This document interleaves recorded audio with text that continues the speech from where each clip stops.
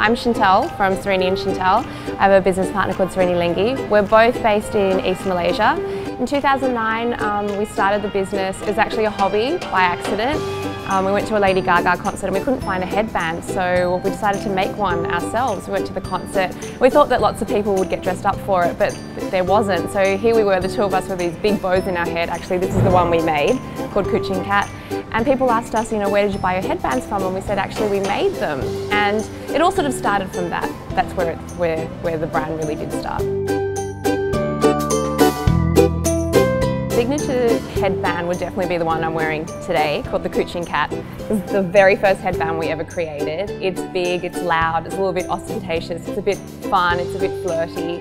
So we named it Kuching Cat after our hometown, Kuching, and that's definitely our signature headband. Our most popular style would definitely have to be the Blair. This is the Blair.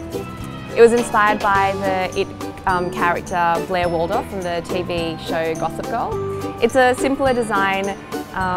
It was so popular that we actually started our first online application where you can actually create your very own Blair online. So you can unleash the headband designer on you if you go to www.sereniandshentel.com and go to custom Blair.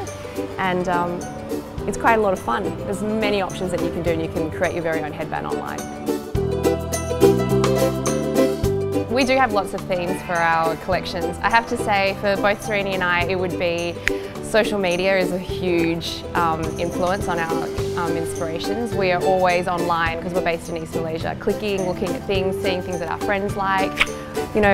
Everything inspires us, definitely travel, music, nothing stops us.